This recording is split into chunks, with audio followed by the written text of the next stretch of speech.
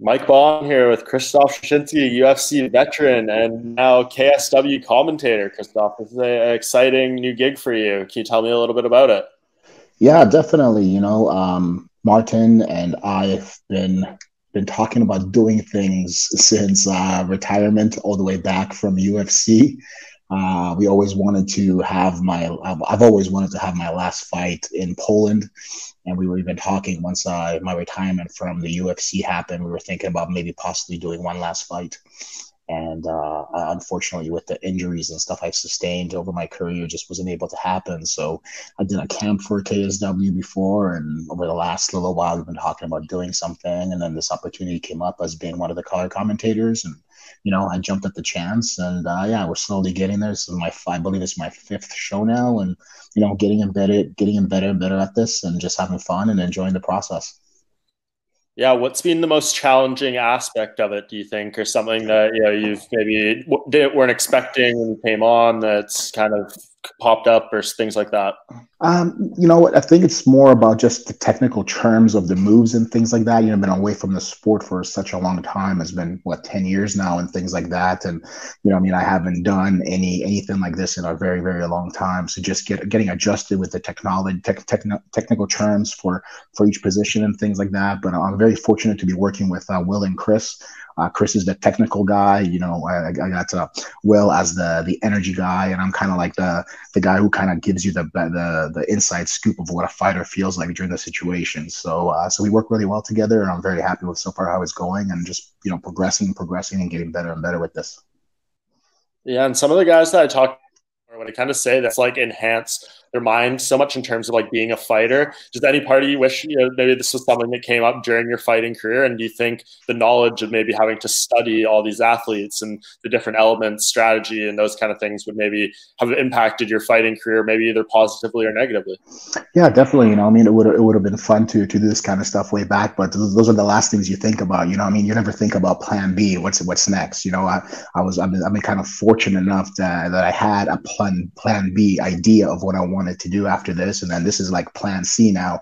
So it's fun. But yeah, definitely, it would have been fun to kind of have your hand in this during your fight career, or even close to being the end of the fight career, to kind of enhance all these things and get to know about these fighters and get to know all these little things, which would have been a lot of fun.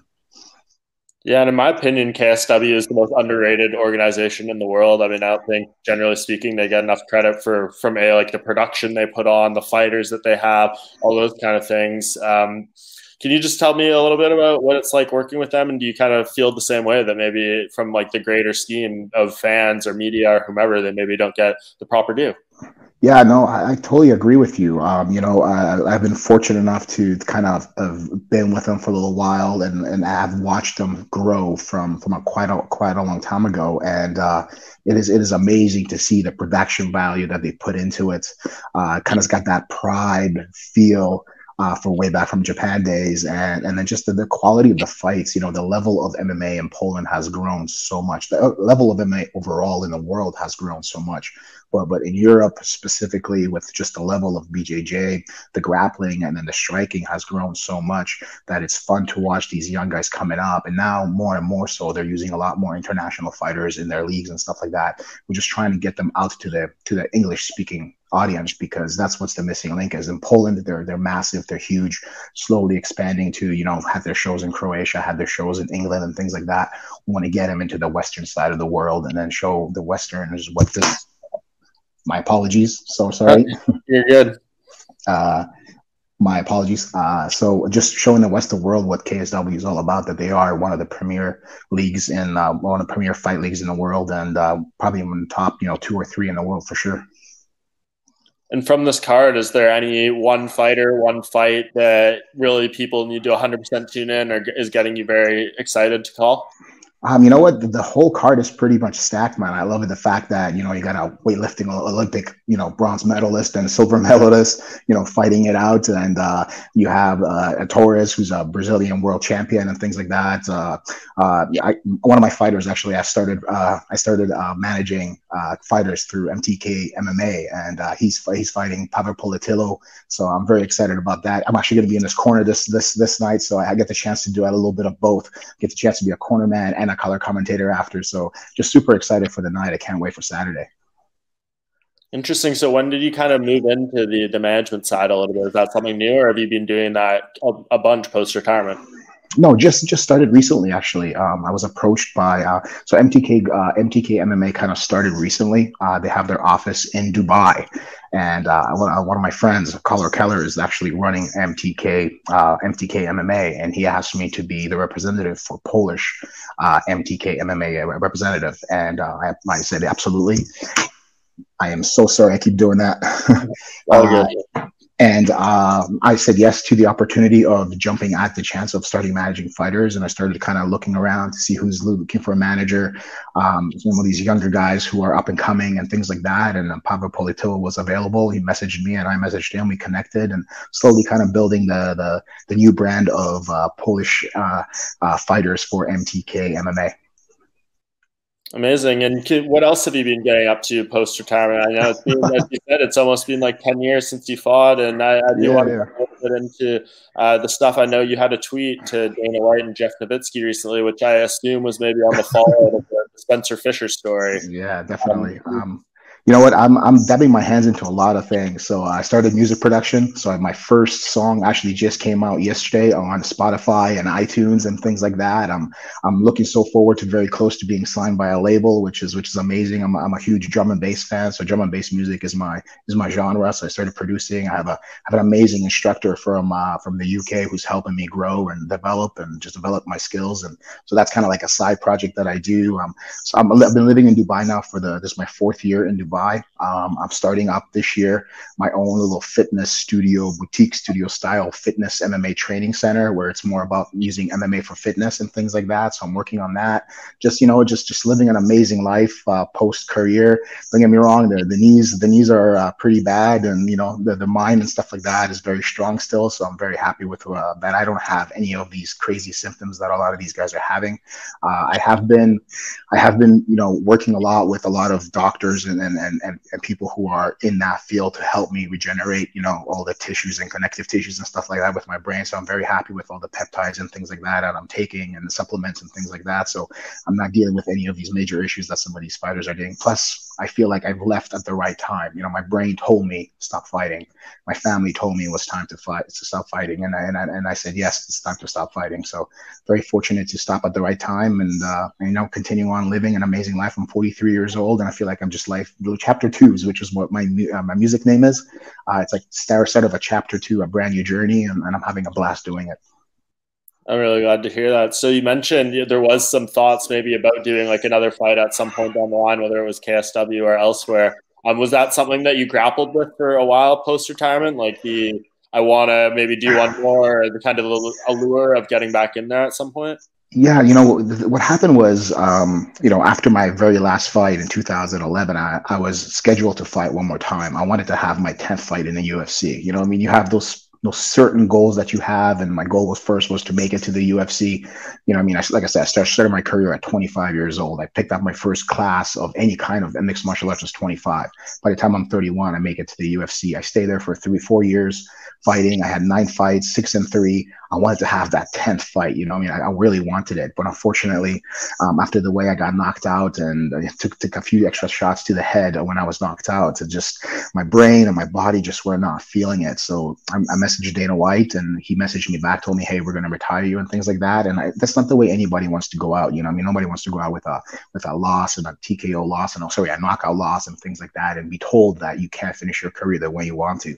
So I definitely thought about, talk with KSW and Martin and possibly doing something here. But when I got back into training and I started doing very light technical sparring with very, very small light heavyweights, lightweights and light heavyweights, and just small guys just playing around and stuff like that. And every time they touched me in the chin, my mind and my brain just didn't like the way it felt. I used to be a guy that used to be like touched, and I had no issues with that kind of stuff. And then all of a sudden now, your brain is like telling you, man, this doesn't feel good anymore. Something's off. It just wasn't making sense. So it was the right time for me to stop. Unfortunately, not the way I wanted to go out, but I was smart for it, and I'm forever grateful for making that decision. And just like I said, working on some future things that are going to be freaking amazing.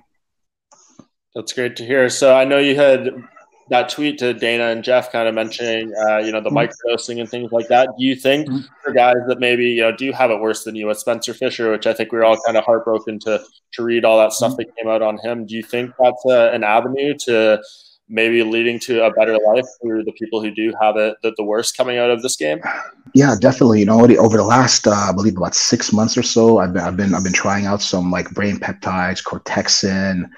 There's a few other ones from Russia that I've been handed and tried out for, and they're actually making me feel absolutely amazing. I mean, I feel like I want to, educate myself and learn more, and I feel like just my brain just kind of waking up and just absorbing information and things like that. I'm no longer like feeling lazy or anything like that. I just want to go and get up and do things. On top of that, I have been doing some self LSD microdosing and microdosing some psilocybin mushrooms and things like that on a very, very small scale. I've been doing that for quite a while.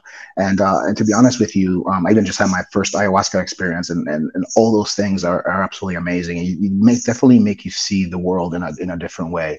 Very small, minuscule differences, but you feel happier, you feel more energized, you feel like you want to get up and do things. I feel normal and beautiful at the same time. It's definitely the future, and I'm very happy that UFC and Jeff are looking into this, and hopefully, and you hear a lot of studies and things like that with guys who've been in the military and had some post-traumatic stress disorder and things like that, and those kind of things are really helping, and I truly believe that, and I'm hoping that many others will go that line and attempt to try these things, and hopefully it will help them get to the level that they want to be at once their fighting career is over. Yeah. Do you think there's anything, whether it's a UFC, a Bellator, or KSW or anything, can they do to be the nature of the beast, and hopefully this develops to a point and they get enough knowledge and information on the things you were kind of talking about, that it can be a kind of a safety net coming out of it? What I think what you just said for right now is the key. It's just knowledge. It's just understanding what it is, and that everybody's saying, "Oh, drugs are your." It's kind of funny every time I do podcasts and things like that in Poland and Polish language, and I always get asked, "Why are you taking drugs? Are you taking drugs?" I don't look at this as drugs. I look at this as medicine. And I do believe that if people get educated, if UFC takes their time and other organizations take their time to get educated, understand how this stuff works, and it can be really helpful, they'll definitely do the right thing. And we will see a lot more of, these guys who are having some serious trouble actually come out of this in a positive way, in a positive light, and can be really helpful to them and whoever else needs it. Not just I'm talking about fighting, but just anybody for that matter who is having some major stresses in their life, who's been going through some major issues, who's had some things like that. It's definitely going to help. Yeah, and I recall watching the Real Sports segment. I don't know if you've seen that episode with all the stuff with Dean Lister and Ian McCall, and there was some hockey players that were really struggling, and it seems like the ayahuasca and all those experiences were just absolutely life-changing for them, and it's remarkable. Even just like the speech pre and post that experience, it's amazing what it can do. Yeah, no, absolutely. Like my ayahuasca experience was one of the most beautiful experiences I've ever had in my life. It was completely life changing. You know what I mean? It's hard to even explain what you see, what you feel, what you hear, what we call grandmother, what grandmother shows you, and it was literally by one of the most amazing experiences of my life, and altering, life changing, and I've looked at the world completely differently since that time, in a very kind, positive, beautiful, happy way. It's just amazing. And I've said this even after my ayahuasca experience, that I believe every human on the planet who's open-minded and is willing to take in what this gives you should be doing this at least one time in their life, because it will show them the world in a very, very different way, and in a very positive way, especially now during the time where this world is in such a negative state, so much negativity everywhere, and with the COVID and everything like that. I'm a completely different human I've always been a very positive human, but this, especially these last 3 months, have just been tremendous in my head, and just full of changing all this negativity into a positive state of mind. Has just been incredible. That's amazing. And two last things, and switching gears a little bit. I know your nickname, the Polish Experiment, you represent Poland and everything, but you also represent Canada a lot throughout your career. I'm a Canadian myself from Toronto.